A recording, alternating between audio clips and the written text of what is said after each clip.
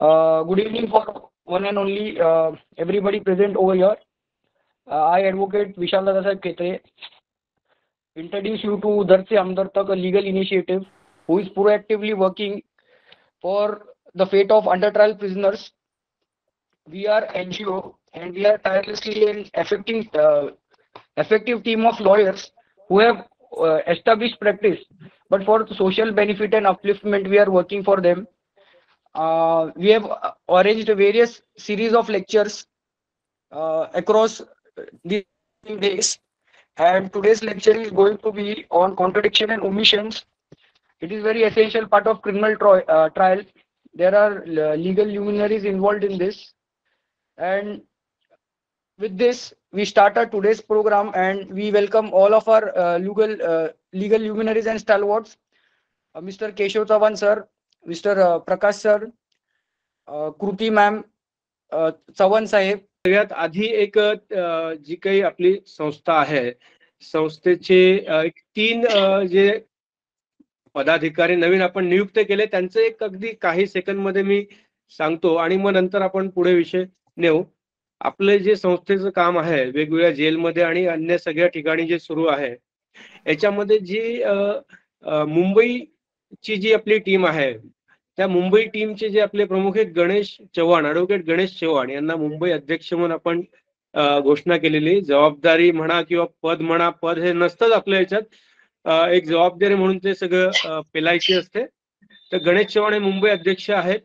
त्यानंतर ठाणे जिल्हा अध्यक्ष म्हणून ओमकार पाटील आहेत आपल्यासोबत जॉईन आहे. दोघे जण ओमकार ठाणे जेल आणि ठाणे जिल्ह्यातील बाकी सगळं काम बघतात आणि दोघं प्रोफेशनने वकील आहेत. आणि तिसरे जे आहे रिंकू सिंग म्हणून आहेत जे महाराष्ट्र कार्यालय प्रमुख म्हणजे ऑफिस सेक्रेटरी म्हणून आपलं काम बघतात. हे तिघे जण आपल्या सोबत आज आहे. जस्ट आपल्या टीमचे जे महत्वाचे असल्यामुळे त्यांचं एक नाव आणि ओळख करणं गरजेचं होतं. बाकी कामातून आपली ओळख होईलच. विशाल आपण पुढे सुरू करू. Good evening, everyone. I am Pranali, and it gives me immense pleasure to introduce to you all our guest and keynote speaker for the evening, Advocate Keshav Chavan, sir.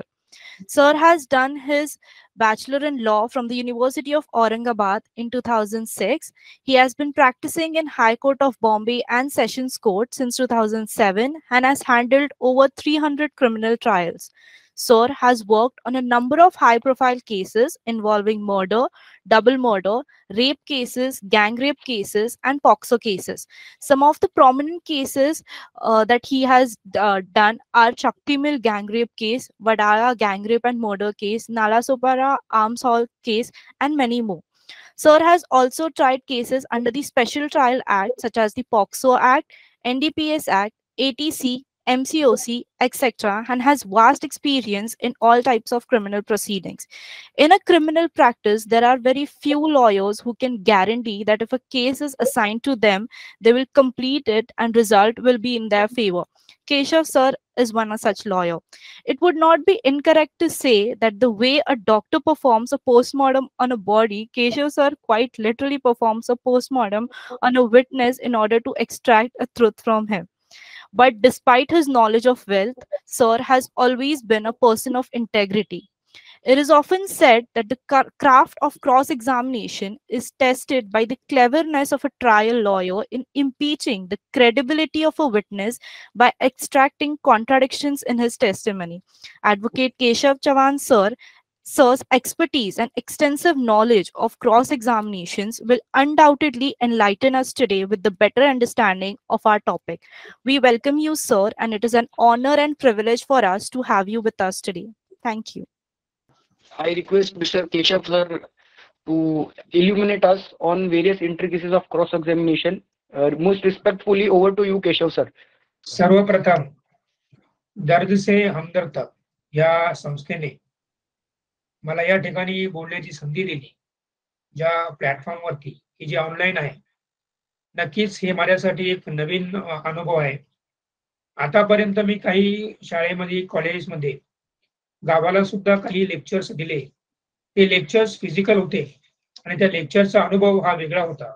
परंतु हा अनुभव त्यापेक्षाही वेगळा आहे कारण प्रत्यक्ष समोर प्रेक्षक नसताना ऑनलाईन असलेले प्रेक्षक यांच्या समोर बोलणं आणि ते नसताना बोलणं फक्त ते आपल्या पिक्चर रूपी आपल्याला दिसत आहेत त्यांच्या समोर बोलणं हे नक्कीच वेगळं आहे. दर्द से हमदर्द तक या संस्थेचे जे प्रेसिडेंट आहे नॅशनल रवी लोखंडे आणि महाराष्ट्राचे आमचे प्रेसिडेंट माझे मित्र प्रकाश साळशिंगीकर यांनाही मी धन्यवाद देऊ इच्छितो की त्यांनी मला या ठिकाणी बोलण्याची संधी दिली. या ठिकाणी आपण उपस्थित सर्वजण माझ्या मते त्यांना क्रिमिनल ट्रायलचा बेसिक माहिती तर आहेच. आता यावेळेस मी आपणासमोर क्रिमिनल ट्रायल मध्ये ओमिशन्स आणि कॉन्ट्रडिक्शन्स या विषयावर बोलणार आहे. तो विषय तुम्हा सर्वांना, बहुतेक सर्वांना बऱ्यापैकी माहिती आहे. तरी सुद्धा माझ्या नॉलेजमध्ये मी ज्या प्रकारे सेशन्स ट्रायल हँडल केल्या त्यामध्ये मला अनुभव काय आला, सेशन्स ट्रायल मध्ये क्रिमिनल ओमिशन्स घेताना, कॉन्ट्रडिक्शन घेताना मला जजेसचा अनुभव काय आला, पिपिनचा अनुभव काय आला, त्या सर्व आधारावरती मी आपणासमोर बोलणार आहे. कदाचित बोलण्यातून माझ्या ओघामध्ये काही चुका होतील, कदाचित ते माझ्या दृष्टीने बरोबर असेल आणि आपल्याला ऐकताना ते वेगळ्या वाटतील, हे असं असू शकतं, पण ते आपण कदाचित समजून घ्यावं. आता तुम्ही बघा की हे जग म्हणजे शॉर्ट मध्ये घेतोय, हे जग संपूर्ण जग कायदा म्हणजे कायदा जर आपण म्हणाल तर कायदा हा काही नाही. कायदा फक्त एक कॉमन सेन्स आहे. म्हणजे माणूस ह्युमन बिंग पृथ्वी तलावर येण्याच्या अगोदर या ठिकाणी पूर्ण जगात इव्हन भारतामध्ये कुठेही सीआरपीसी, इव्हिडन्स आणि आयपीसी नव्हता. माणसं पृथ्वीवरती आली फार आमिबापासनं तर माकडापर्यंतच्या नंतरच रूल्स आले असतील. म्हणजे समूहातील रूल्स, समूहाच्या नंतर राज्यातील रूल्स, नंतर त्या प्रदेशातील रूल्स, त्याच्यानंतर माणसं सोबत राहून त्यांनी एकमेकांनी रूल्स तयार केले आणि ते रूल्स इथपर्यंत येऊन त्यांचं जे स्थित्यंतर झालेलं आहे हे लोकशाहीमध्ये आपण त्याला नंतर म्हणू शकतो की आयपीसी, इव्हिडन्स आणि सीआरपीसी वगैरे जे भारतात लागू आहे. अनेक देशामध्ये तर हुकुमशाही असेल, राजेशाही असेल, भांडवलशाही असेल, त्यामुळे त्यांचा कायदाही वेगळा असेल. पण आता आपण या आपल्या भारताबरोबर म्हणजे सांगायचं एवढंच की लॉ हा फक्त कॉमन सेन्स आहे. म्हणजे तुम्ही एक्सपर्ट मधल्या भारतातलाच नाही तर जगातल्या कुठल्याही लॉच्या फील्डच्या एक्सपर्टला घेऊन यायचं आणि त्यांना विचारायचं की लॉ हा की लॉ हा कॉमन सेन्स नाही म्हणून. तो म्हणूच शकत नाही की लॉ हा कॉमन सेन्स नाही. परंतु आजकाल झालंय काय की आपण जे बघतो ऑफिसेस मध्ये मोठे मोठे काउन्सिल्स असतात, त्यांचे ऑफिसेस बघतो, त्यांचे पुस्तकं बघतो, बिचारा क्लायंट तिथे जातो आणि ऑफिस बघून त्यांच्या ऑफिसमध्ये गेल्यावर तो एकदम हक्काबक्का होतो की कायदा म्हणजे काय. तर असं एक प्रकारचं चित्र, असं एक प्रकारचं विचित्र चित्र तयार केलं जातं की कायदा म्हणजे खूप काही वेगळं आहे, खूप काही वेगळं आहे आणि हे खूप तुमच्या सामान्याच्या ज्ञानाच्या, समजच्या, आवाक्याच्या बाहेर आहे. पण तसं नाही. हे परत परत म्हणजे मी सांगायचं कारण हेच की आपण जे ओमिशन्स कॉन्ट्रडिक्शन घेणार आहोत तो दुसरं काहीच नाहीये. ते फक्त कॉमन सेन्सवरच आधारलेला एकदम म्हणजे कॉमन सेन्सवरतीच आहे. आता बघा ज्या वेळेस आपण एखादा ऍक्ट घडतो म्हणजे सुरुवात अशी करू की एखादा ऍक्ट घडतो त्यावेळेस सुरुवातीला इन इंडिया, महाराष्ट्र वगैरे पोलीस एफ आय आर घेतात 155 अंडर. एफ आय आरच्या नंतर आरोपीला अरेस्ट झालं. अरेस्ट झाल्यानंतर पोलिस त्यांचे स्टेटमेंट घेतात विटनेसेसचे की ज्या मर्डरची घटना घडली तर पोलिस काय करणार, त्या ठिकाणी गेल्यावर ते ज्या ठिकाणी घटना घडली त्या ठिकाणी असं सराउंडिंगला विटनेस बघणार, कोणी आला, कोणी होता, कोणी बघितलं असं होणार आणि त्या विटनेसचे स्टेटमेंट घेणार. ते विटनेसचे स्टेटमेंट असं होऊ शकतं की ते त्या दिवशी घेतल्या जाईल, दुसऱ्या दिवशी घेतल्या जाईल, आणखी काही दिवसांनी घेतल्या जाईल. पण ते स्टेटमेंट घेतात. घटना अशी आहे की ते स्टेटमेंट घेतल्यानंतर ते रेकॉर्ड करून ते ठेवतात आणि पोलिसांना 302 आपण जर पर्टिक्युलर जरी केस बघितली तर पोलिसांना चार्जशीट फाईल करण्यासाठी अवधी असतो 3 महिन्याचा, मीन्स 90 डेज. आता तुम्ही विचार करा ह्या 90 डेज मध्ये पोलिस त्यांना हे असं बाइंडिंग नाहीये की तुमचं स्टेटमेंट तुम्ही कधी घ्यायचं, पण ते 90 दिवसाच्या आत घ्यावं लागतं.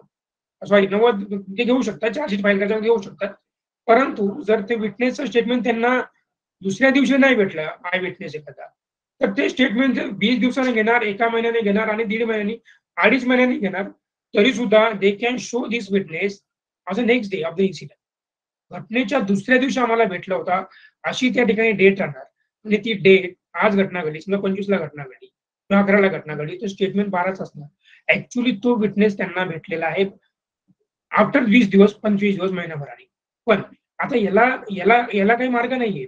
हे पोलिसांचा त्यांचा लुकआउट आहे. तो त्यांना विटनेस लवकरात लवकर दाखवणं आहे. तो त्यांचा स्किल आहे. कारण याचा असं डिले इन स्टेटमेंट होऊ शकतं म्हणून ते घेणार. यासाठीच एक दुसरी प्रोसिजर आपल्या असते ती असते क्रॉस एक्झामिनेशन. पोलिस हे जे स्टेटमेंट घेतात ते घेतात अंडर सेक्शन 162. 162 च्या अंदर जे स्टेटमेंट घेतात, पण कायदा काय सांगतो की हे स्टेटमेंट साईन नसावं. Statement to the police should not be sine. म्हणजे त्या विटनेसने स्टेटमेंटवर साईन नसावी. आणि ह्या स्टेटमेंटला तुम्हाला 145 ऑफ एव्हिडन्स ऍक्ट नुसार तुम्हाला त्याला क्रॉस करता येते आणि त्याला ते ओमिशन्स तुम्हाला त्याच्यावरून घ्यावं येतात. 145 ऑफ एव्हिडन्स ऍक्ट. आता हे झालं स्टेटमेंट घेतल्यानंतर पोलीस म्हणजे शॉर्ट मध्ये असं की पोलिसांना एखाद्या आय विटनेसने सांगितलेलं आहे की जी घटना घडली त्यावेळेस तो एक तिथं इसम होता, त्याला दुसरा इसम की जो आरोपी होता तो त्याला स्टॅप करतोय. त्या आरोपीने त्या विटनेसला स्टॅप केलं. त्याने सांगितलं की मी तिथं होतो, मी दूध आणायला वगैरे चाललो होतो, मी बघितलं आणि जाऊन बघतो तर काय तिथे एक मनुष्य होता आणि त्याने त्याला स्टॅप केलं. ही स्टॅब ही म्हणजे as is evidence he stated स्टॅब ही म्हणजे एक स्टॅप केला. आता त्या विटनेसचं स्टेटमेंट पोलिसांनी घेतलं आणि ते स्टेटमेंट मे बी त्यांच्या इन्व्हेस्टिगेशनच्या आधारे त्यांनी नेक्स्ट डे घेतलं. हा एव्हिडन्स कोर्टासमोर ज्या वेळेस आला after chargesheet, the defence lawyers आणि after chargesheet, after framing of charge, appearance after framing of charge etcetera etcetera, प्ली गिल्टीच्या नंतर तो विटनेस बॉक्समध्ये आलेला आहे. आता तो विटनेस बॉक्समध्ये आलेला आहे असताना ज्यावेळेस तो मेन घटनेबद्दल कोर्टात सांगतोय आणि time of evidence he stated 2 मनुष्य होते. एकाने त्याचा हात पकडला होता आणि दुसऱ्याने त्याला माझ्या समोर 4 ते 5 वेळेस स्टॅप केलेला आहे. So now it is before the court that 2 persons are there.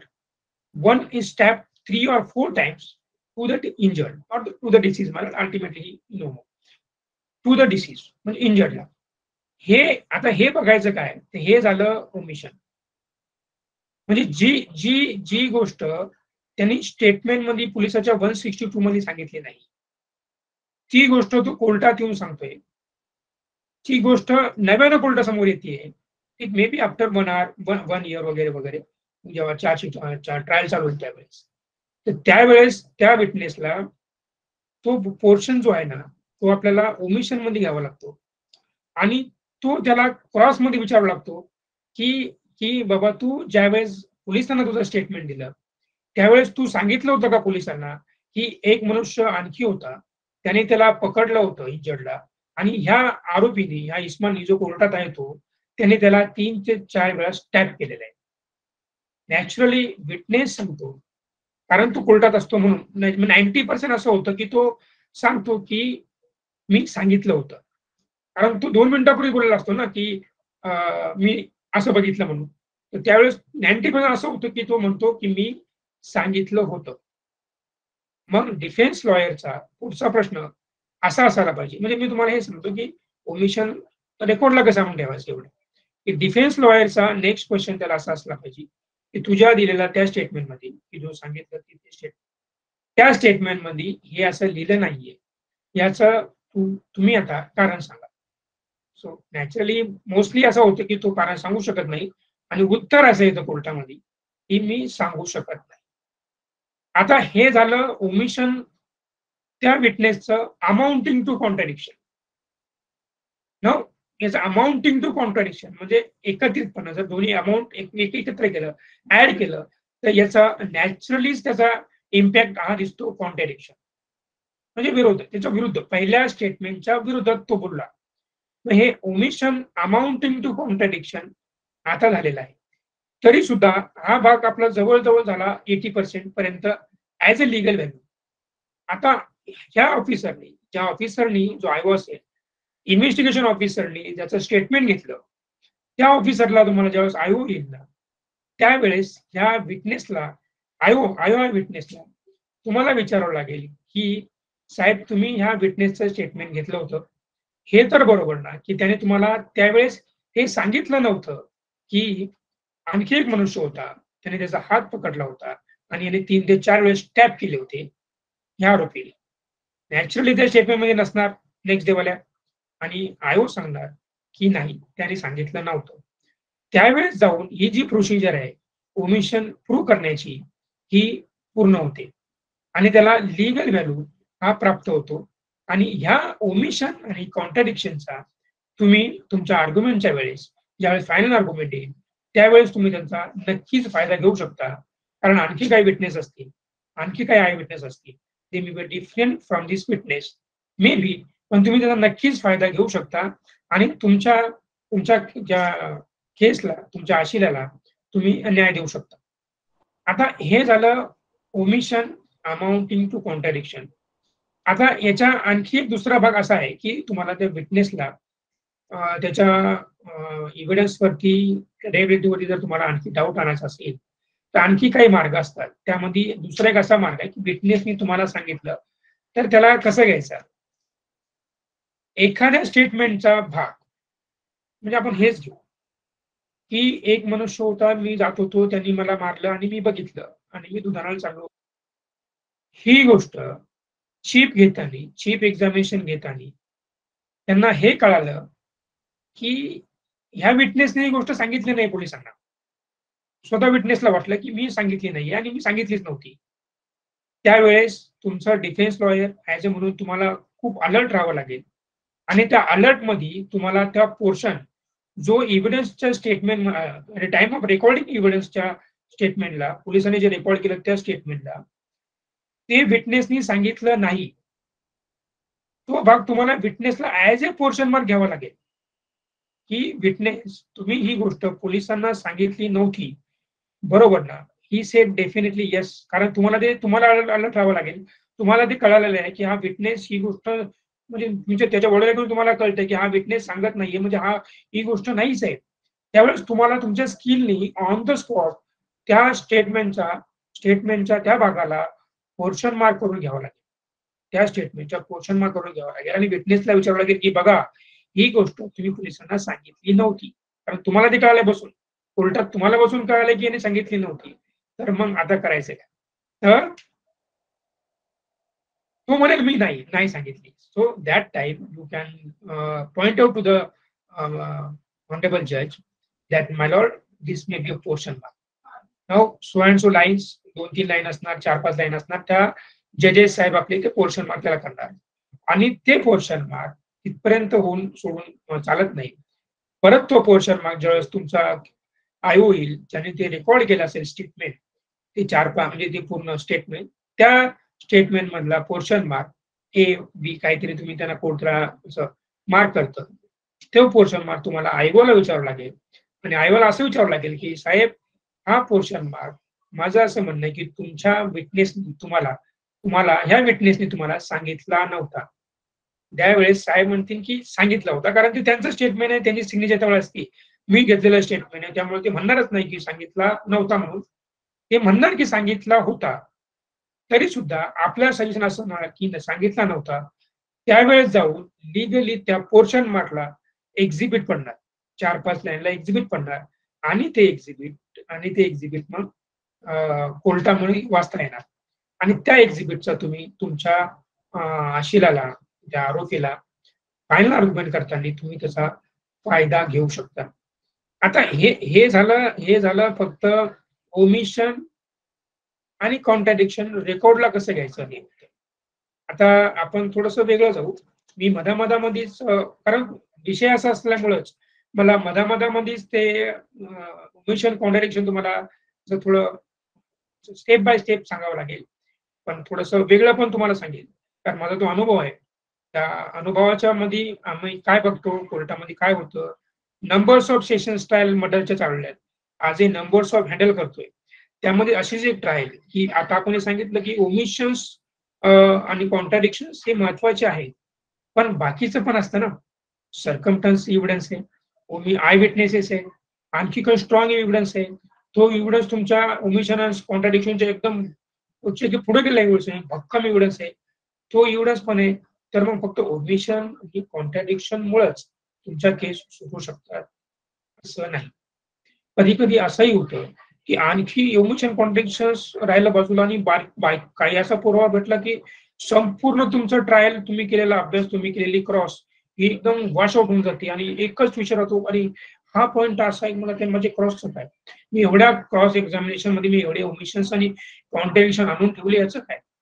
त्याच्यासाठीच तुम्हाला मी काही उदाहरण सांगतो.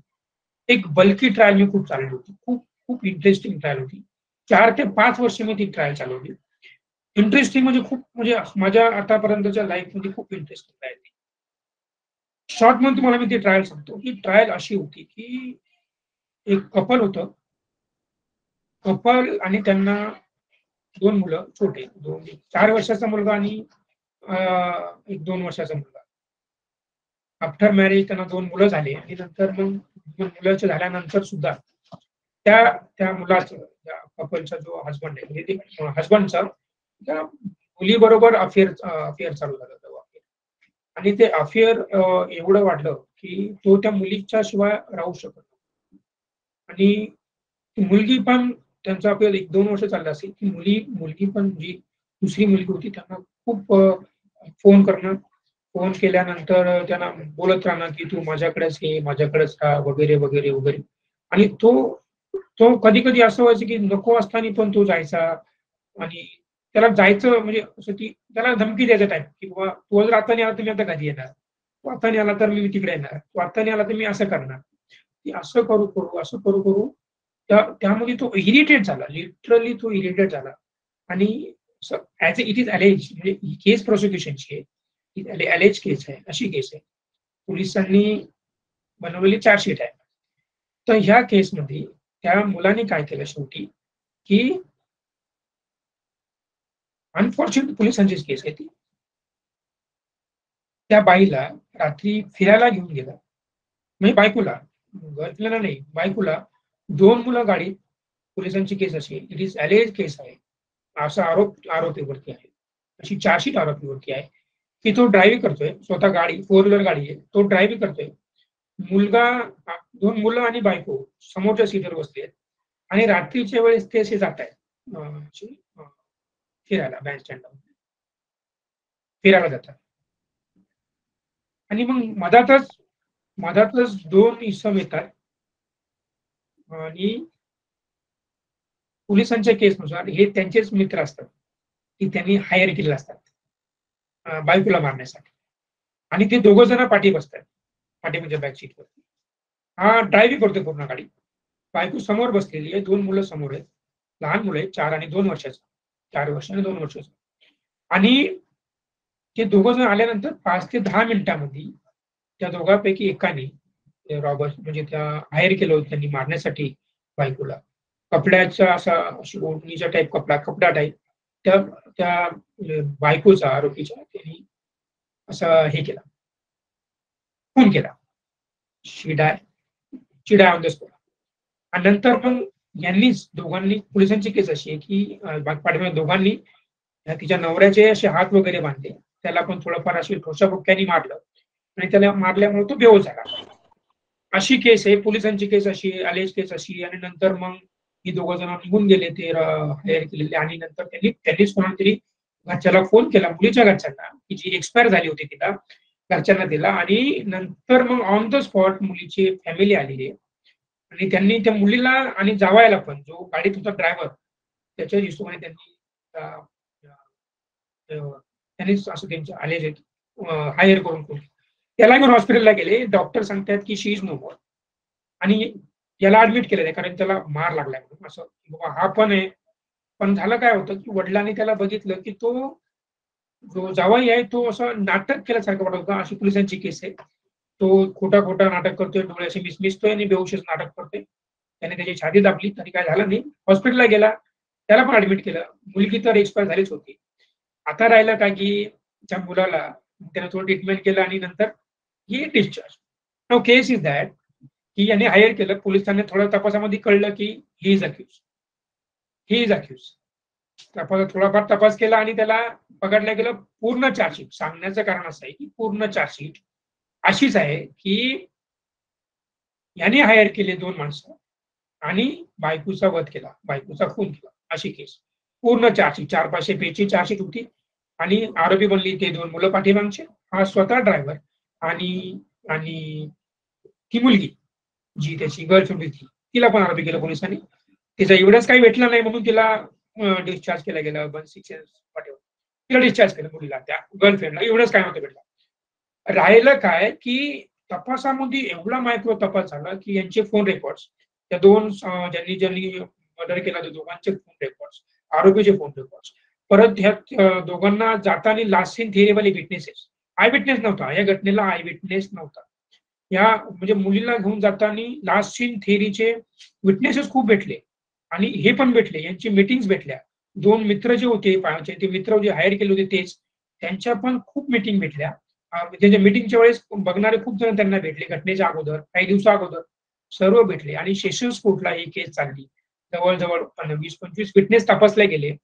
As a trial, end of the trial, म्हणजे सांगण्याचं आश्चर्य होतं म्हणून तुम्हाला सांगतो, एंड ऑफ द ट्रायल पाठीमागचे जे त्यांनी त्या बाईला मारलं ते विटनेस, सॉरी ते अक्यूज ऍक्विटेड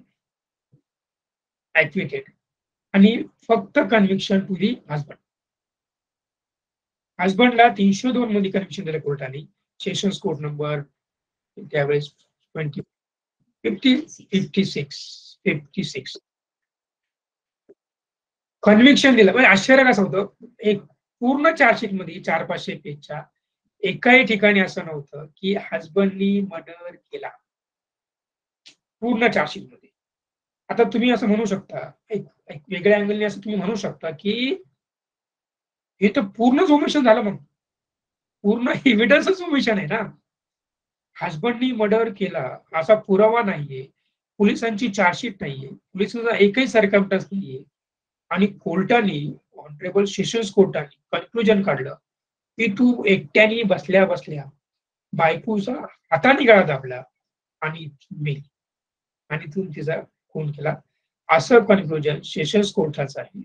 आणि जे पूर्ण तपास 400-500 पेजचा लास्ट सीन थिअरी, सगळे 27चा एव्हिडन्स ऍक्टचा तो रिकव्हरी पंचनामा, कपडे पंचनामा, छोटे छोटे पंचनामे, ब्लड स्टेन्स, मोबाईल्स, सीडीआर्स, आणि इव्हन त्यांनी फोन केले होते ना त्यांच्या घरच्याला धमकी दिल्याचे, त्या फोनचे रेकॉर्डिंग आणि व्हॉइस मेसेजचे त्यांनी सुद्धा रेकॉर्ड केलेले त्या ठिकाणी सॅम्पल्स कोर्टामध्ये असे वाचून दाखवले. त्यांनी असे हे पण काढले, अनालिसिस करून FSL मधून, ते पण त्यांनी काढले.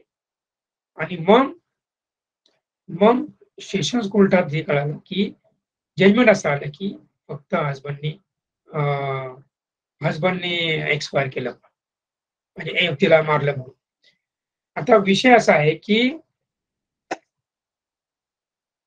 ओमिशन्स आता कसं असेल, शेवटी अल्टिमेटली आपल्याला हे बघावं लागेल की जज काय बघतो म्हणून. जज त्या ठिकाणी गेल्यावर एव्हिडन्स ऍक्टच्या वेळेस ऍप्रिशिएट कसं करतो, प्रत्येक एव्हिडन्सला तो ऍप्रिशिएट कसं करतो, हा शेवटी विषय येतो.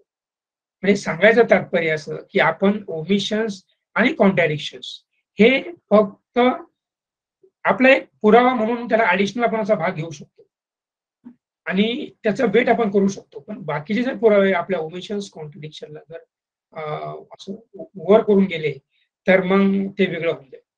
आता विषय असा राहिला की ओमिशन्स आणि कॉन्ट्रडिक्शन्स ह्या गोष्टी ह्या एक म्हणजे जे प्रॅक्टिसिंग लॉयर आहेत त्यांना जर प्रॅक्टिसिंग लॉयरला ओमिशन्स आणि कॉन्ट्रडिक्शन्स बद्दल आणखी डिटेल्स मध्ये जर माहिती हवी असेल तर ती डिटेल्स मधली माहिती ही आपल्या सुप्रीम कोर्टचं जजमेंट आहे, त्याला तहसीलदार Singh versus state of UP 1959चं judgement आहे. ते जजमेंट आपण सर्वांनी, डिफेन्स लॉयरनी जर बघितलं आणि वाचलं तर कळेल की आपल्याला ओमिशन्स आणि कॉन्ट्रडिक्शन्स हे रेकॉर्डला कसे घ्यायचे, त्याला प्रूव्ह कसं करायचं, हा विषय ओमिशन्स आणि कॉन्ट्रडिक्शन्स हा विषय थोडा किचकट आहे. म्हणजे किचकट म्हणजे कसा की समजून म्हणजे कळतं ते, पण त्याला लिगली रूप कसं द्यायचं, कायद्यामध्ये त्याला असं प्रूव्ह कसं करायचं, ते थोडं जरासं अवघड आहे. त्यामुळे ते जर आणखीच कोणाला ते चांगलं बघायचं असेल तर त्यामध्ये तुम्हाला ते जजमेंट वाचावं लागेल. 25-30 पेजचं जजमेंट आहे. ते जजमेंट तुम्ही ध्यान देऊन वाचा की ज्यांना या क्रिमिनल ट्रायलच्या डिफेन्स डिफेन्स साईडला जर काम करायचं असेल तर. अच्छा, परत हे सेक्शन्स आहेत ते की ह्या सर्व आता मी तुम्हाला जे सांगितलं त्यामध्ये एव्हिडन्स ऍक्टच्या सर्वात महत्वाचा पूर्ण सेक्शन माझ्या मते एक सेक्शन जे आहे ते की सेक्शन 3 की जे ऍप्रिशिएशन of evidence. Section 3 ऍप्रिशिएशन of evidence आहे. ऍप्रिशिएशन ऑफ एव्हिडन्स म्हणजे तुम्ही पूर्ण चार्जशीटचा, पूर्ण एव्हिडन्सचा आणि पूर्ण जे एक्झिबिटचा कोर्ट त्याचा हे कसं काढतं, कन्क्लुजन कसं काढतं, यासाठी सेक्शन 3 आहे. म्हणजे डिफेन्स लॉयरनी सेक्शन 3 चा अभ्यास नक्कीच करावा. एवढा करावा की म्हणजे दिवस रात्र तुम्ही डिफेन्स दाखल अभ्यास सेक्शन 3 बघत राहिला तरी तुमचं ते म्हणजे संपणार नाही. ते सेक्शन 3 पूर्ण एव्हिडन्स ऍक्ट मध्ये सेक्शन 3 हे खूप महत्वाचं आहे की तुम्हाला पूर्ण ट्रायलच्या वेळेस तुम्हाला चालेल. म्हणजे आणखी आता मगाशी मी सुरुवातीला तुम्हाला सांगितलं की ओमिशन्स आणि कॉन्ट्रॅडिक्शन्स कसे प्रूव्ह करायचे ते. आता ते रिपिटेशन नकोय म्हणून, पण काही वेळेस असं होतं की तुम्ही काही गोष्टी ह्या अशा ओमिशन असतात एकदम टेक्निकली असतात. आता तुम्हाला काय सांगू, सेशन्स कोर्टमध्ये आम्ही 8-10 वर्षाची गोष्ट असेल, दौलताबादकर नावाचे जज होते आणि आम्ही त्यांच्यासमोर सेशन ट्रायल खूप चालवायचो. सेशन ट्रायल चालवत असताना ते स्वतः एक डिफेन्स लॉयर होते जज साहेब, आणि त्यांच्याकडे एक आलेली केस त्यांनी आम्हाला सांगितली. ती केस मला आजही म्हणजे कुठेही जर आम्ही बसलो तर त्या केसचं म्हणजे ज्यांना नवीन असेल त्यांना मी सांगत असतो की साहेबांनी असं आम्हाला सांगितलं होतं. साहेब आम्हाला काय म्हणाले जज साहेब की मी ज्यावेळेस मी डिफेन्स लॉयर होतो त्यावेळेस माझ्याकडे एक आलेली केस तुम्हाला सांगतो, तुम्हाला ध्यानात ठेवा कारण खूप महत्वाची केस आहे. केस अशी होती की एका छोट्या मुलाचा मर्डर झाला होता. सकाळी 10 वाजता मर्डर झाला अशी केस आहे at a time of 10 AM. आणि एक विटनेस असा होता की त्यांनी त्याचे 2 आरोपींनी त्या मुलाचा मर्डर असा केला होता की बेलमध्ये विहिरीमध्ये त्याला फेकून दिलं होतं. अशी केस विहिरीमध्ये फेकून दिलेलं होतं. एक आय विटनेस म्हणतोय की मी या दोघांना बघितलं की यांनी 12 वर्षाच्या मुलाला विहिरीत फेकून दिलेलं आहे. 12 वर्षाचा मुलगा विहिरीत फेकून दिलेला आहे अशी केस, आणि सकाळी 10 वाजता त्यांनी घटना बघितली. That is a statement to the police. Now see surprisingly विषय असा आहे की मुलगा विहिरीत पडलेला आहे, बाकीचे लोक आले असतील, त्यांना कळालं असेल, त्यांना माहित पडलं असेल, पोलीस आले आणि 12 वाजता त्याची बॉडी वर काढली गेली. सो नाउ सी साहेबांनी सांगितलं की ही मी ट्रायल पूर्ण चालवली, खूप सरकमटन्स आले होते, हे विटनेस ते विटनेस, काही विटनेसचे लास्ट सीन पण होते. साहेबांनी सांगितलं की ज्यावेळेस ती मुलाची बॉडी काढल्या गेली आणि त्या मुलाचं पोस्टमॉर्टम केलं गेलं आणि त्या पोस्टमॉर्टमच्या आधारामध्ये अपिअरन्सनुसार सुद्धा त्या मुलाचे तळहात हे ब्राउनिश होते. मुलाचे तळहात ब्राउनिश होते आणि सायन्स हे सांगतं की एखादा मनुष्य पाण्यामध्ये असेल, पाण्यामध्ये राहील तर त्याचे तळहात ब्राउनिश जे होतील ते आफ्टर 12 आवर होतील, म्हणजे होतात. General that is science. 12 तासानंतर आता ब्राउनिश होणार. आता तुम्ही परत इकडे या, 10 वाजता आय विटनेस सांगतो की दोघांनी त्यांना फेकून दिले विहिरीत आणि बॉडी 12 वाजता असं वेलमधून काढतात, म्हणजे झाले 2 तास. म्हणजे नक्कीच हा विटनेस खोटं बोलतो. हे सायन्सच्या हिशोबाने, मेडिकल शास्त्राच्या हिशोबाने हे सिद्ध झालं होतं की हा विटनेस खोटं बोलतोय की ज्यानं घटना बघितली नव्हती. म्हणजे ही साहेबांनी चालवलेली ट्रायल त्यांनी आम्हाला सांगितली होती. म्हणजे बघा, सध्याचे आपले जजमेंट खूप जजमेंट असेल ते हे सांगतात की I witness is more inspired confidence than the evidence of medical evidence. Medical evidence पेक्षा जास्त आय विटनेसला तुम्ही महत्व दिलं पाहिजे. सध्याचे जजमेंट्स आपल्याला असे भेटतात, बॉम्बे हायकोर्ट म्हणा किंवा सुप्रीम कोर्टचे म्हणा, on the trial इश्यूवरती I witness खूप भेटतात असे. पण तसं नाही.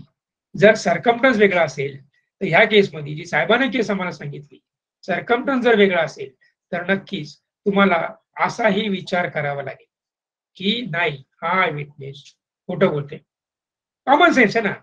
तुम्ही सांगा, आता आम्ही किती क्रॉसमध्ये असं घेतलं, मला असं क्रॉसमध्ये असं अनेक वेळा असं जाणवलं की हा विटनेस हा नक्कीच विटनेस खोटं बोलतोय.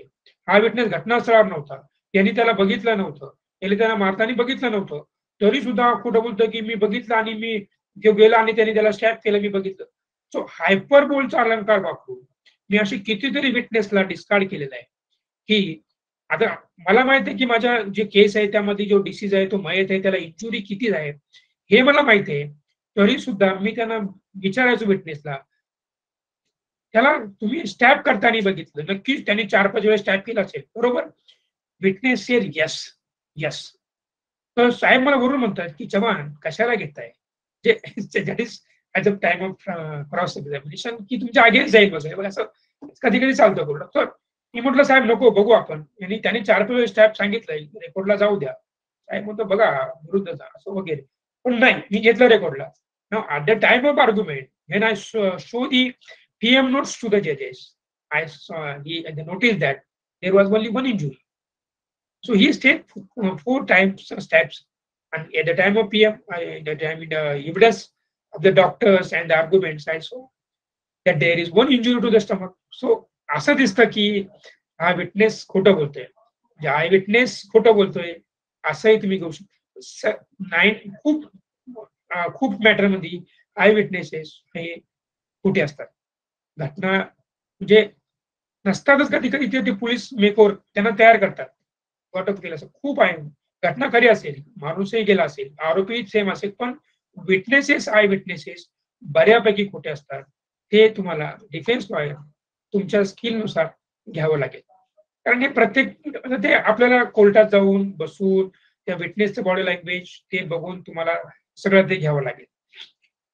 आता म्हणजे इथं पण तुम्हाला हे सांगायचं की ओमिशन्स आणि कॉन्ट्रॅडिक्शन्स हा विषय आणि ह्या विटनेसचं तुम्हाला मी दिलेले उदाहरण थोडे डिफरंट जरी असले, तर सांगायचं तात्पर्य एवढंच की शेवटी शेवटी ते जजेसला काय वाटतं हे हे खूप महत्वाचं आहे.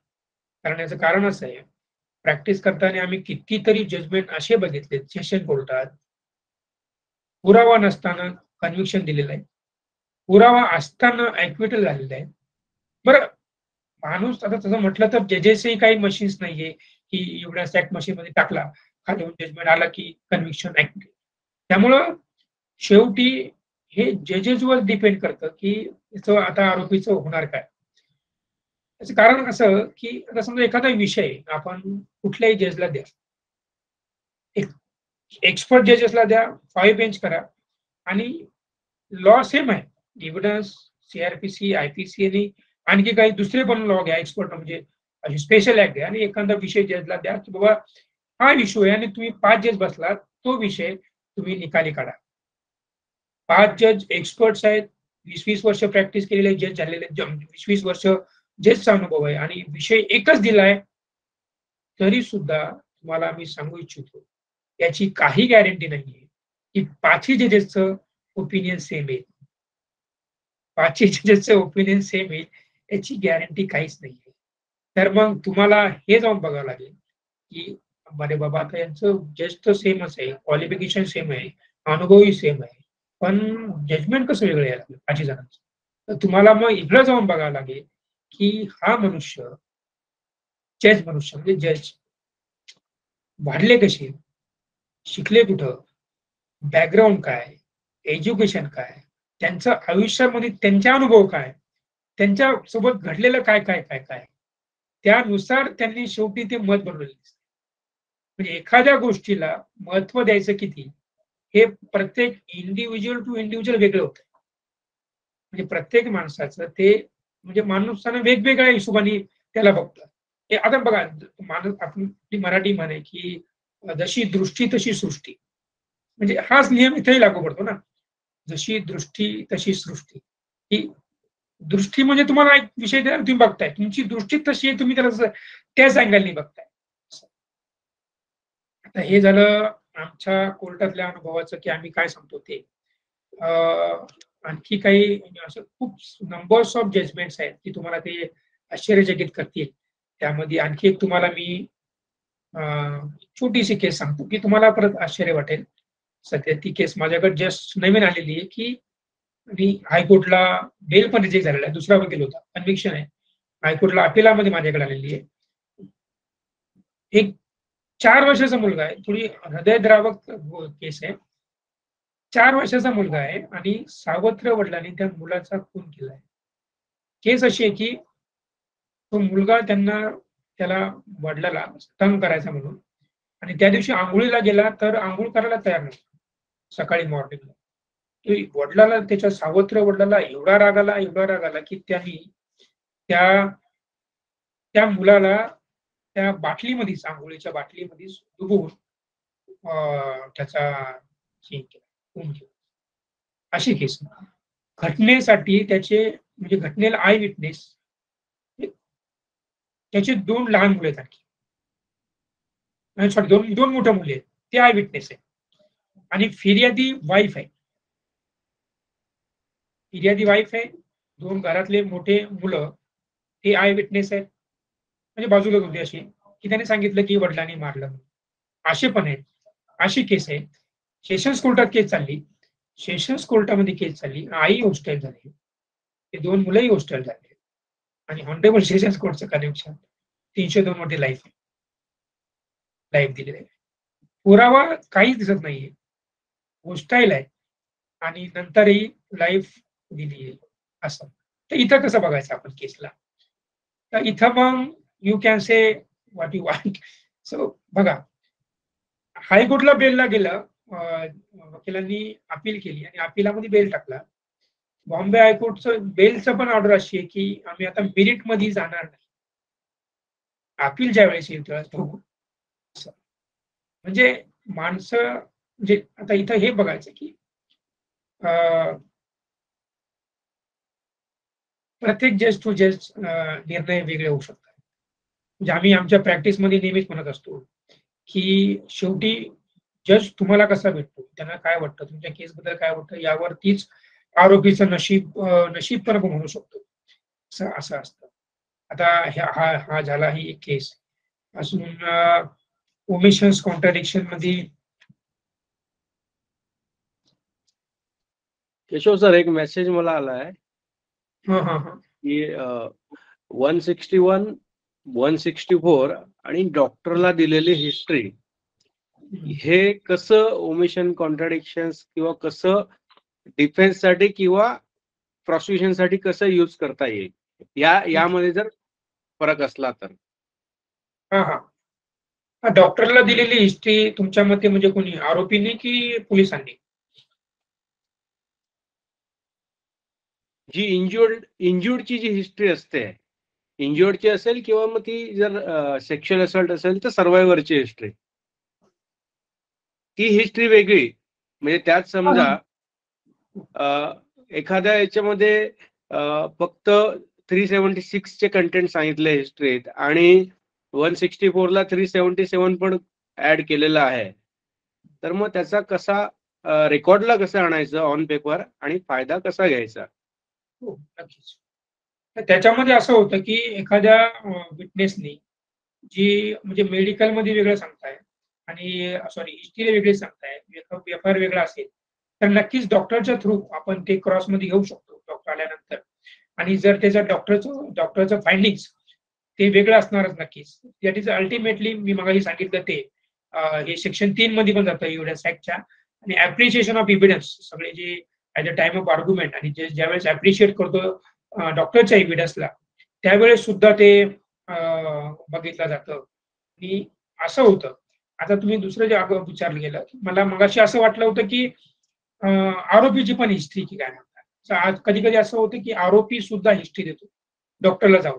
तर असं होतं की मी डायरेक्ट त्याची हिस्ट्री तर डायरेक्ट म्हणजे त्यांनी कबूल केलं असं असं आव पोलीस सांगतात. पण त्याच्यामध्ये ते सेक्शन 24 या 26 ऑफ एव्हिडन्स ऍक्ट की ते ऍडमिसेबल नसतं. आरोपीचीच ऍडमिसेबल नसते. आरोपीची डॉक्टरला दिलेली हिस्ट्री, आरोपीने सांगितलेली घटनेबद्दलची. आणि राहिलं ते मगाचं की मेडिकलला वेगळी हिस्ट्री आणि केसची वेगळी हिस्ट्री असेल, तर नक्कीच त्याला फायदा होईल तुम्हाला एव्हिडन्सच्या वेळेस आणि आर्ग्युमेंटच्या वेळेस. आणि जजमेंटला पण बेनिफिट ऑफ डाऊट पण जातो 100%. असं होतं.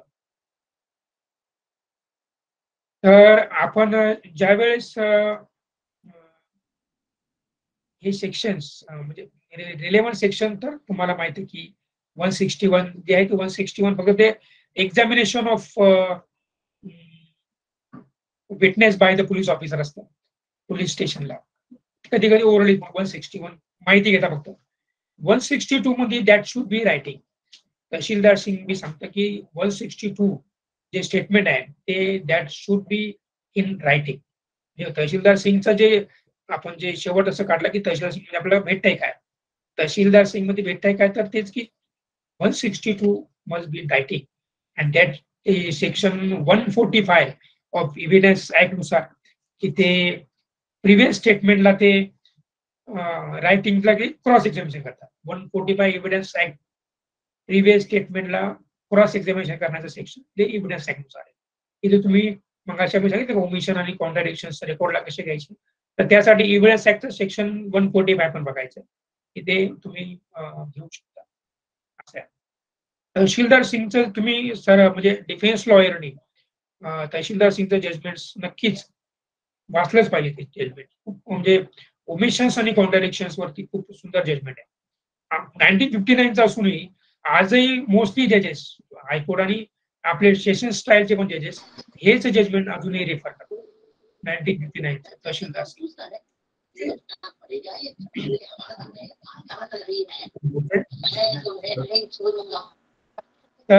ही मॅटर तुम्हाला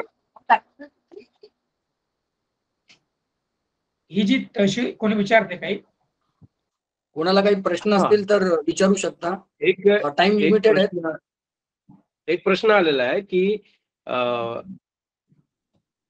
क्रॉस ओपन कशी करायची आणि कन्क्लूड कशी करायची असा एक प्रश्न आपल्या चॅट बॉक्स मध्ये आलेला आहे.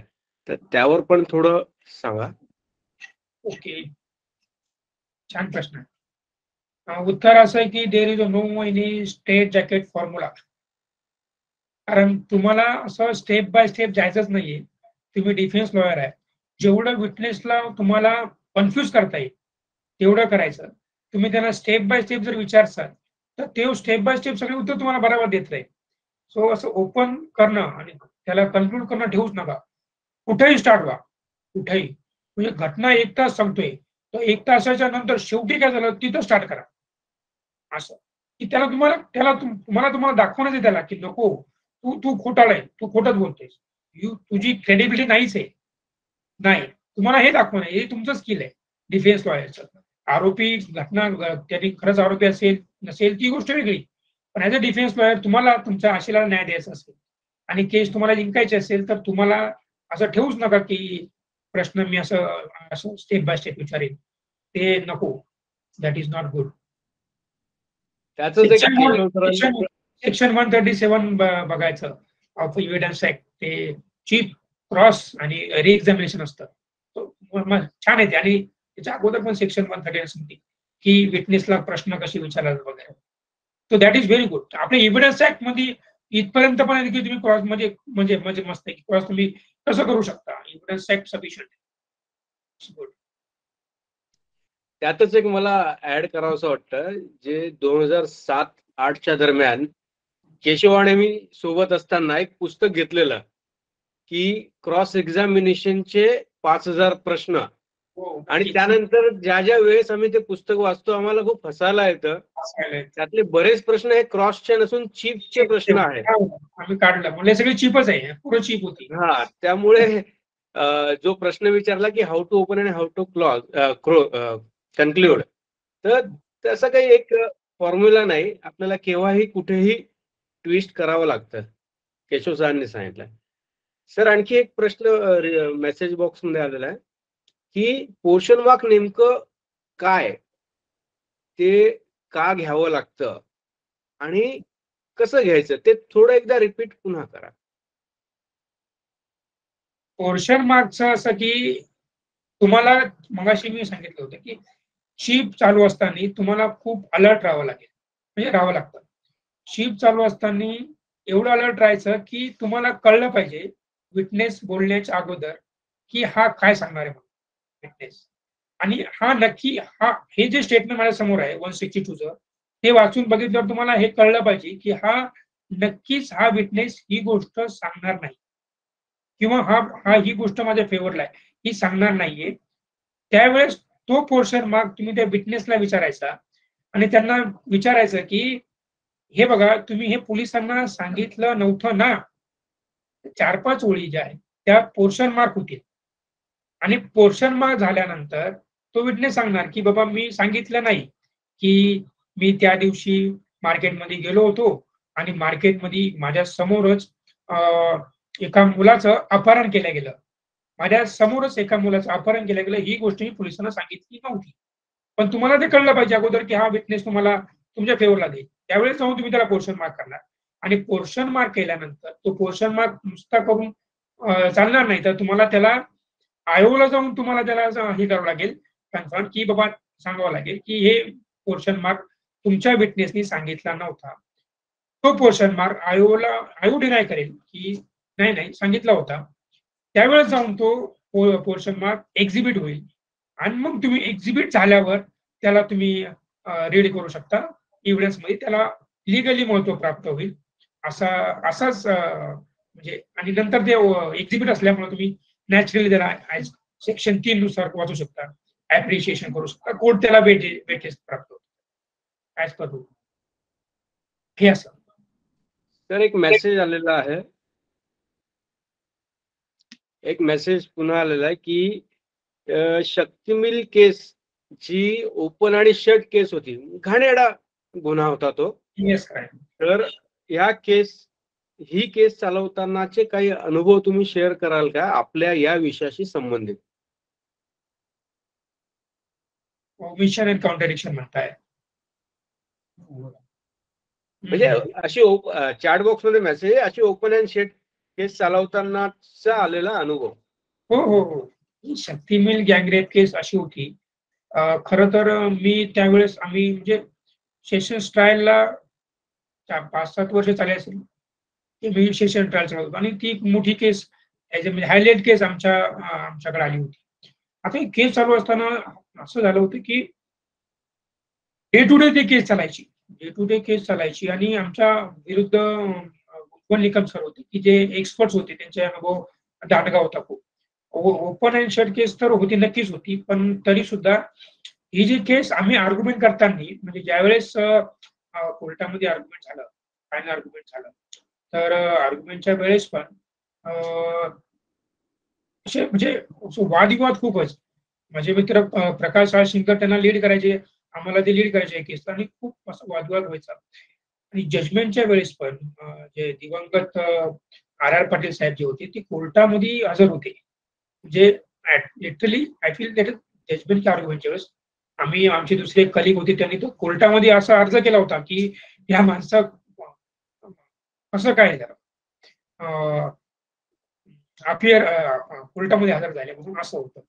तर एक असा अनुभव असा होता की ज्यावेळेस फायनल आर्ग्युमेंट होतं त्यावेळेस मी कोर्टाला आर्ग्युमेंट करताना सांगितलं होतं की त्यांनी सरकारी वकिलांनी आर्ग्युमेंट केलं पीपी साहेबांनी, स्पेशल पीपी साहेबांनी की यांना डेथ पनिशमेंट द्यावं. 376 DE लावला होता, तो रिपीटेड ऑफेंडरचा होता, तर त्यांना डेथ पनिशमेंट द्यावं म्हणून असं डिबेट केल्यामुळे ते बसणार नव्हतं, लिगली बसणार नव्हतं. आम्हाला त्यावेळेस पण माहित होतं, पण त्यांची ती चालू होती ओढाताण आणि शेवटी त्यांनी ती त्याला नेऊनच ठेवलं 376 DE वरती आणि नंतर मग त्यांना डेथ पनिशमेंट दिली आरोपीला.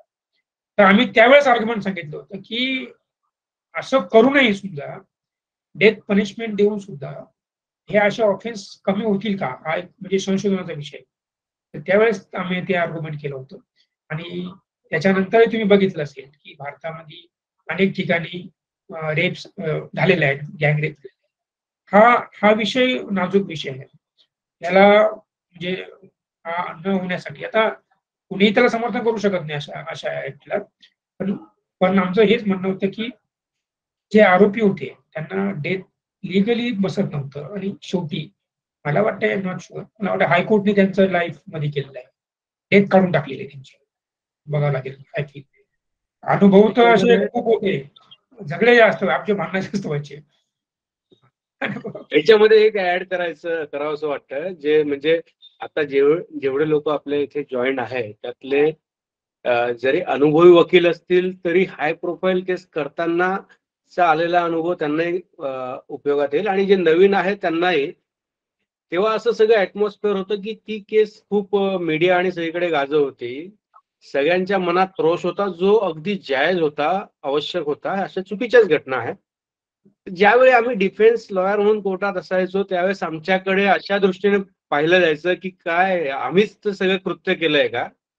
आणि जे क्राईम ब्रँचचे सगळे अधिकारी होते सगळे अगदी एकदम हट्टेकट्टे, आम्ही अगदी लहान दिसणारे त्यात, अशा सगळ्या याच्यामध्ये मेरिटवरती केस सगळी आम्ही त्यावेळेस चालवली. पोलीस त्यांचं कर्तव्य करत होते, आम्ही आमचं. अनेक पोलिसांशी आमचं भांडणही झालं, पण ज्या पोलिसांशी भांडण झालं आणि ते जजमेंट येईपर्यंत बोलत नव्हते, त्याच पोलिसांनी त्यांना कधी लिगल अडचण आली तर आम्हाला संपर्क आता ते नेहमी साधतात. इतकी आमच्यामध्ये चांगली बॉन्डिंग, म्हणजे आपापलं कर्तव्य करताना असलेली निष्ठा. तर यातनं दोन गोष्टी झाल्या की आपलं जे काही काम आहे ते निष्ठेने करायचं, आणि समोर कोण आहे हे बघून घाबरण्याची गरज नाहीये. प्राचार्य शिवाजीराव भोसले सर आमचे औरंगाबाद विद्यापीठाचे कुलगुरू होते आणि एक मोठे वक्ते, तत्वज्ञानाचे प्राध्यापक. 30-35 वर्षे त्यांनी फलटणच्या मुदोजी महाविद्यालयामध्ये तत्वज्ञान या विषयी त्यांनी प्राध्यापक केलं. तर सरांचं असं म्हणणं होतं, आमच्या भोसले सरांचं, प्राचार्य शिवाजीराव भोसले, त्यांचे मोठे बंधू बाबासाहेब भोसले ते सीएम होते महाराष्ट्राचे. तर सर म्हणजे मी सरांच्या नेहमी कॉन्टॅक्ट मध्ये राहायचो. सर मला सांगायचे कारण ते वकील होते काही दिवस. तर त्यांनी वकिली का सोडली त्याचं कारण त्यांनी सांगितलं होतं, म्हणून सांगतोय की कोर्टात गेल्यानंतर 1-2 वेळेस त्यांनी वकिली केली होती आणि एक वेळेस बघितलं कोर्टात जाऊन तर एका ठिकाणी एका आरोपीला काहीतरी जन्मठेप झालेली होती, दुसऱ्या वकील असेल, सर नव्हते, पण त्या ठिकाणी पूर्ण फॅमिली त्यांची त्या आरोपीसोबत रडत होती, छोटे छोटे मुलं पण रडत होते. सरांनी तो सीन बघितला तो आणि म्हटलं की या माणसाने त्या वध केला असेल, त्याला जन्मठेप झाली असेल, पण त्यामध्ये त्याच्या बायकोचा आणि त्या मुलाबाळांचा काय दोष. तर त्या दिवशीपासून सर हट झाले वकिलीमधनं. तर त्यांनी ते वकिली म्हणजे ऍडव्होकेसी सोडून दिल्यानंतर प्राध्यापक होऊन त्यांनी तिथं जीवन हे केलं. तर ते याच्याबद्दल सांगायचे, हा तो विषय वेगळा होता, पण ते सांगायचे की इव्हिडन्स सीआरपीसी आणि आयपीसी काय, तर ते मला सांगायचे सर. ते त्यांना म्हणायचे की हे त्रयत्री आहे, इव्हिडन्स सीआरपीसी आणि आयपीसी त्रयत्री आहेत. जर तुम्ही नीट इव्हिडन्स आयपीसी आणि सीआरपीसी बघितलं तर सर म्हणायचे मानवी मेंदूचा एकदम विचाराचा उच्चांक दिसतो. म्हणजे बघा ना, इव्हिडन्स ऍक्ट नॉर्मल नाहीये, तुम्ही वाचा तो. आयपीएल 1872चा आहे, अजूनही कोणाची हिंमत होती त्याच्यामध्ये जास्त अमेंडमेंट करायची नाही होत. 1872चा तुम्ही ते लावला कसं बघा, त्याचा सिक्वेन्स बघा, सेक्शन कमीच आहे, 167 सेक्शन आहे फक्त, तरी पण बघा. तर सर म्हणायचे की हे मानवी मेंदूचा विचारांचा उच्चांक आहे. ठीक आहे सर, सीआरपीसी, इव्हिडन्स आणि आयपीसी खूप इंटरेस्टिंग आहे. म्हणजे ते लावलं त्यांनी मस्त. ते आता झाले असेल 1973चं बहुतेक हा आहे सीआरपीसी, पण आपलाच आहे. एव्हिडन्स तर 72 आहे आणि 1872, आणि आयपीसी तर 1860 आहे, 1860. बघा हे असं ओमिशन्स आणि कॉन्ट्रॅडिक्शन शेवटी अनुभवानं पण तुम्हाला जास्त कळालंय. डिफेन्सच्या ट्रायलच्या वेळेस अनुभव महत्वाचा आहे, वाचून तर कधी कधी काय होणार नाही. मग तुम्हाला सांगतो आणखी एक इंटरेस्टिंगच सांगतो शेवटी, की माझे मित्र गोल्ड मेडलिस्ट होते, प्रॅक्टिस करायला मुंबईत आले, 6 महिने पण टिकले नाही. आयपीसी म्हणजे लॉला, एलएलएम वेगळं तर वेगळंच, लॉला पण गोल्ड मेडल दे, प्रॅक्टिसला सेशनला आले, 6 महिने पण जमलं नाही. वेगळंच असतं, प्रॅक्टिस वेगळी, अनुभव वेगळा, तुम्ही वेगळं, सगळं वेगळं असंच. एक आणखी प्रश्न आलाय केशव सर, की was the omission intentional or unintentional or due to negligence or a lack of knowledge, and how it can be prevented? इंटेन्शनल आहे, अनइंटेन्शनल आहे, नेग्लिजन्स और लॅक ऑफ नॉलेज मुळे आहे. इंटेन्शनली कधी कधी होऊ शकतं ओमिशन, जे म्हणजे लॅक ऑफ नॉलेजमुळे पण होऊ शकतं, इंटेन्शनमुळे पण होऊ शकतं, की इंटेन्शनली असेल तर मग ते प्रॉब्लेम होईल त्यांचा. कारण इंटेन्शनली जर तुम्ही एखादा विटनेस तुम्हाला कोर्टात येऊन एखादी गोष्ट इम्प्रूव्ह करतो आणि ती तशी नसेल, तर त्याच्यावरती पण कारवाई करायचं हाय प्रोव्हिजन. त्याच्यावरती पण कारवाई होऊ शकते. त्याच्यावरती पण तुम्ही चार्ज लावू शकता विटनेसवरती पण. जर इंटेन्शनली तो एखादी गोष्ट इम्प्रूव्ह करतोय तर. तिचे ओमिशन्स इम्प्रुव्हमेंट मध्ये ती नसताना पण तो सांगतोय तर असं पण आहे. एवढं lack of knowledge you can say lack of knowledge पण असू शकतं कारण होणार. पण क्लेरिफाय होतं ना शेवटी जजच्या वेळेस समोर पण क्रॉसमध्ये पण क्लेरिफाय करू शकतं ना. लॅक ऑफ नॉलेज असेल पण चान्स देऊन काही वेळेस असं होतं की तुम्हाला त्यांना संधी द्यावा लागेल मग कारण विचारत त्याचं कारणच ते त्याला कारण विचारायचं त्याला फिटनेसला म्हणजे चान्स देऊन त्याला की काय कारण आहे सर. लॅक ऑफ नॉलेज त्या ठिकाणी वॉश आउट होऊ शकतो. असू शकतो लॅक ऑफ नॉलेजमुळे पण वॉश आउट होऊ शकतो म्हणजे निघू शकतं क्लिअर होऊ शकतो. म्हणजे फायद्याचा शेवटचा जो एम आहे तोच की क्लेरिफायच करणार ना कोर्टात. पण क्रॉसमध्ये करतो काय जज काय करतात की फिटनेसला टेस्टच करतो. तर टेस्टमध्ये होऊ शकतं ते नाही झालं तरी मग जज त्यांच्या हिशोबाने ऍप्रिशिएट करून त्यांना हे करतात दाखवतात की हे असं होतं असं म्हणणं तसं होतं. सर्वात आधी खरंच खूप खूप धन्यवाद तुम्ही मला बोलण्याचा चान्स दिला आणि खरंच खूप छान सेशन चालू आहे. सर प्रश्न असा आहे की सेक्शन 307 मध्ये FIR होण्याआधी पोलिसांना फिर्यादीकडून मिळालेल्या माहितीवरून जो जप्ती पंचनामा एक पहिली गोष्ट म्हणजे होऊ शकतो का आणि जर झाला असेल त्या हत्यारांचा म्हणा किंवा काही वस्तूंचा तर त्याचा आपल्याला क्रॉसमध्ये डिफरन्स कसा करता येईल. जप्ती पंचनामा कसला म्हणतात म्हणजे काय हत्याराचा हा हत्यारांचाच बिफोर FIR बिफोर FIR फक्त फिर्यादीने एक माहिती दिली केवळ माझ्यावरती नाही का म्हणजे अटेम्प्ट झालाय 307 आणि काही हत्यारं अशा ठिकाणी या जागेवरती पडलेली आहेत. FIR झालाच नाहीये फक्त अगोदरच त्यांनी हत्यारे जप्त केले पोलिसांनी. हा आणि त्याआधी पंचनामाही झालेला आहे अशी चार्ज आहे असा एक अनुभव आहे माझा. अच्छा आणि 2 दिवसानंतर FIR झालेली आहे. FIRच्या अगोदर 307चा मॅटर मध्ये हत्यार जप्त केलेले आहे.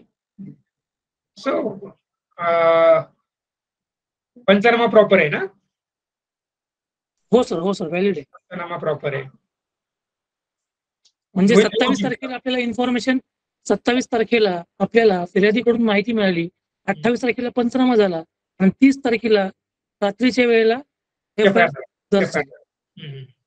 तर असं देऊ शकतं त्याला एव्हिडन्स मध्ये पण नंतर कारण ते सिक्वेन्स मध्ये खरंच तो हत्यार त्या टायमाला भेटले होते नव्हते भेटले आणि जप्त पंचनामा पडलेले होते का हत्यार ते. हो त्या घटनास्थळी हत्यार तिथे अवेलेबल होते. पोलिस घेऊन गेलेले पंचनामा करून गेले FIR नंतर झाला. Yes it can be use in evidence. होस्टाईल विटनेसला toto direct तुम्ही थ्रोन आउट करू शकत नाहीये. म्हणजे कुठलाही होस्टाईल विटनेस असो त्याला टोटली तुम्ही थ्रोन आउट करू शकत नाहीये. जर तो होस्टाईल विटनेस काही भाग त्याचा जर कोर्टाला वाटला इन्स्पायर काही भाग वाटला तर कोर्ट त्याला कन्सिडर करू शकतं. टोटो त्याला फेकून देऊ शकत नाहीये. There are so many judgements of Bombay high court supreme कोर्टचे बी खूप जजमेंट आहे. होस्टाईल झाला म्हणजे त्याला फेकून द्या असं नाहीये. होऊ शकतो त्याला होस्टाईलचा काही भाग त्याचा कोर्ट हे करू शकतो. सर्वांना नमस्कार आणि आज मला मुंबईची जबाबदारी दिल्याबद्दल दरसे हमदर्द संस्थेचं मी आभार आहे. तर मागच्या 6 महिन्यापासून मी ह्या संस्थेशी जुडलेलो आहे. मागच्या 6 महिन्यापासून gel visit, police station visit, कोर्टमध्ये जाणं या 3 प्रकार दरसे हमदर्द आता काम करता हे लक्षात आलं. सुरुवातीला FIR ची सुरुवातच पोलीस स्टेशन पासून होती, त्याच्यानंतर कोर्ट आणि मधला जेल. तर त्या तिन्ही ठिकाणी न्याय कसा देता येईल सामान्य माणसाला ज्यांना कायदेशीर गरज आहे, तर त्या ठिकाणी कसं काम करायचं काय नाही करायचं ह्या संस्थेद्वारे प्रकाश सरांद्वारे मार्गदर्शन होत आहे. सध्याला आम्ही विविध जेलमध्ये जात आहोत. भायखळा जेलमध्ये आहे, तसेच ठाणा जेलला जात आहोत. त्या ठिकाणी अनेक आरोपी भेटत आहेत की ज्यांची आर्थिक परिस्थिती फार गरीब आहे की त्यांच्याकडे काही करूच शकत नाही त्या ठिकाणी, किंवा त्यांचं बाहेर कोणच नाहीये. तर अशा लोकांना सध्याला आपण आपल्या संस्थेद्वारे मदत पुरवण्याचं काम सुरू केलेलं आहे. अनेक आरोपींना आपण आता बाहेर काढत आहोत. आता जस्ट एकाला बाहेर काढलं की जे घटनेच्या वेळेस ज्युवेनाईल होता आणि ते ट्रायल चालेपर्यंत तो ऍब्स्कॉन्डिंग होता. 1995चा हा विषय होता. त्याला नंतर आता 3 वर्षापूर्वी अटक केली. तो मागच्या 23 महिन्यापासून कोर्टात सांगत होता की बाबा मी ज्युवेनाईल होतो घटनेच्या वेळेस, पण 23 महिने त्याची कोणीच दखल घेतली नाही. दिंडोशी पोलीस स्टेशनने घेतली नाही ना कोर्टाने घेतली नाही. मग त्या ठिकाणी जेलमध्ये तो आपल्या संपर्कात आला. त्या संपर्कामुळे आपण त्याच्या घरच्यांचा शोध घेतला. घरच्यांचा शोध घेऊन तो ज्युवेनाईल कसा होता त्याचे सगळे पुरावे गोळा केले आणि त्या पुराव्याच्या आधारावर आपण तो ज्युवेनाईल होता घटनेच्या वेळेस हे माननीय दिंडोशी कोर्टामध्ये आपण ते सिद्ध केलं आणि त्यानंतर तो मॅटर ज्युवेनाईल जस्टिस बोर्डकडे पाठवला. जर आपल्याकडे हा अप्रोचच झाला नसता तर तो असाच जेलमध्ये पडून राहिला असता. तर त्याला ते आपण बाहेर काढलं. तसेच न्यायव्यवस्थेमध्ये काम करत असताना अनेक आरोपींना फसवलं पण जातं. अनेक वकिलांकडून खोट्या कोर्टच्या ऑर्डर देणे, खोट्या शुअरिटी फर्निश करणे. आपण एकतर वकील आहोत आणि न्यायव्यवस्थेचा एक भाग आहोत, तर न्यायव्यवस्थेला मदत करणे आपले एक कर्तव्य आहे. तर आपल्या संस्थेद्वारे आता आपण एका घटनेमध्ये आता पूर्णपणे मदत करत आहोत की ज्यांना बेलची ऑर्डर खोटी आणून दिलेली वकिलाने. आता कोर्टात असा विषय चालू आहे की ती मॅटर राहिला साईडला, ती खोटी ऑर्डर ह्याच्यावरच कोर्ट कॉन्सन्ट्रेट करत आहे आणि ते जेलच्या आरोपींचे घरचे जे आहेत ते पूर्णपणे त्रस्त झालेत. ते म्हणतात सर आम्ही वकिलांकडे बेलसाठी गेलो तरी बेलची खोटी ऑर्डर आम्ही फसलेलो आहे आणि कोर्ट आमच्यावरच आरोप करत आहे की तुम्ही ऑर्डर बनवलेली आहे. तर त्यांनी कोर्टाचं काम बघायचं की घरचं काम बघायचं की या सगळ्या 12 भानगडी बघायच्या. तर अशा घटनेमध्ये सुद्धा आपल्या संस्थेद्वारे आपण आता त्यांना पूर्णपणे मदत करत आहोत. आता मध्यंतरी मुंबईच्या कमिशनरनी पोक्सो सारख्या विषयामध्ये गाईडलाईन स्वतःच्याच तयार केल्या आणि त्या हे केलं रिलीज केल्या, म्हणजे प्रसारित केल्या. प्रत्येक पोलीस स्टेशनला सांगितलं बाबा अशा अशा प्रकारे पोक्सोच्या केसमध्ये विचार केला पाहिजे. पण ते सगळ्या अगेन्स्ट लॉ होत्या. मग त्याच्यामध्ये पण दर से हमदर तकनी उडी घेतली आणि बाबा पोक्सोच्या केसेसमध्ये आपण ठरवलेल्या गोष्टी करू नका, तर कायद्याला धरून करा. कमिशनर आहात, मान्य आहे पोक्सोच्या केसेसचं प्रमाण खोटं प्रचंड आहे, पण त्या ठिकाणी त्या तशा नाहीयेत किंवा तशा प्रकारे व्हायला नाही पाहिजेत. तर त्यामध्ये पण आपल्या संस्थेनं काम त्याच्यामध्ये केलेलं आहे. विविध ज्या काही न्यायव्यवस्थेमध्ये घटना घडत आहेत, म्हणजे काही कायद्यामध्ये बदल झाले पाहिजेत, काही कायद्यामध्ये बदल जे झालेले ते योग्य नाही आहेत, अशा विषयांमध्ये सुद्धा आपल्या संस्थेद्वारे मध्ये आता ते काम केलं जातं. तसेच कायद्याचं जे काही मार्गदर्शन होणं महत्वाचं आहे समाजाला, की पोलीस स्टेशन मध्ये जाताना काय काय माहित पाहिजे, कायद्याचं नॉलेज अवेअरनेस कसं असलं पाहिजे, त्यासाठी संस्था आपली दरसेदर हमदर्द काम करत आहे. हळूहळू आपण जे काही झोपडपट्ट्या आहेत मुंबईच्या त्या ठिकाणी न्याय केंद्र कशी उभा करता येतील त्या ठिकाणी पण आता आपण संस्था विचार करत आहेत.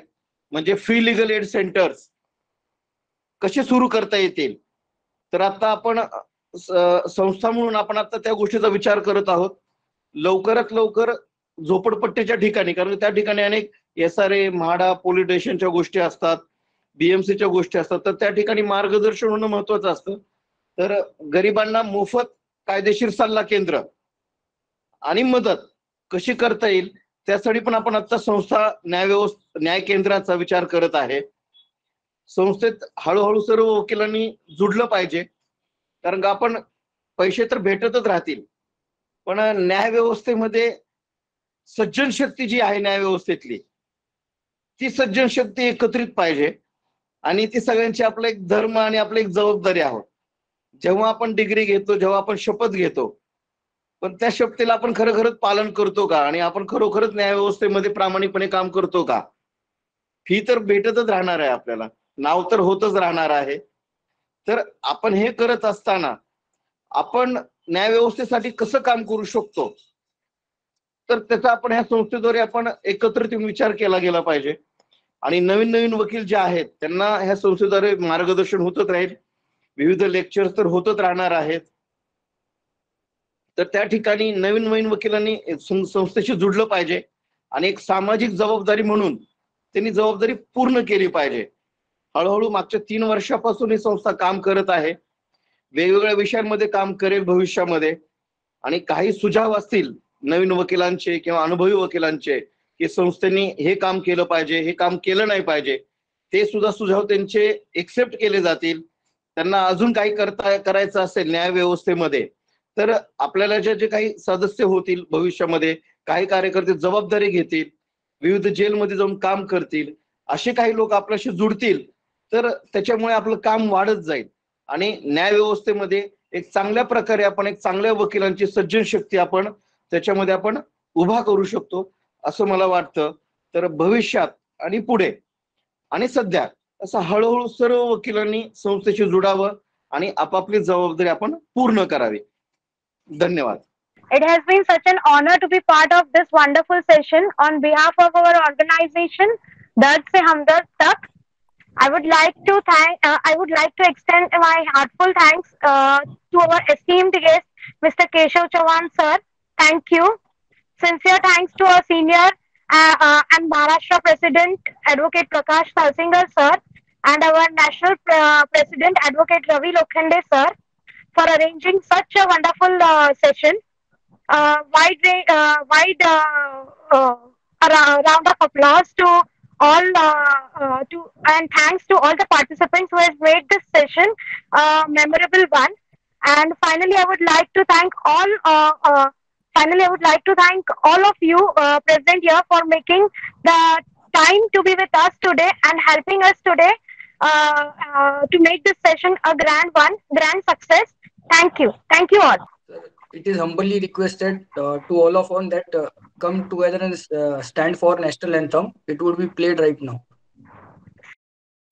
जनगण मन अधिनायक जय हे भारत भाग्य विधाता, पंजाब सिंध गुजरात मराठा द्राविड उत्कल बंगा, विंध्य हिमाचल यमुना गंगा उच्चल जलधि तरंगा, तव शुभ नामे जागे, तव शुभ आशीष मांगे, गाहे तव जय गाथा, जन गण मंगलदायक जय हे भारत भाग्य विधाता, जय हे जय हे जय हे जय जय जय जय हे।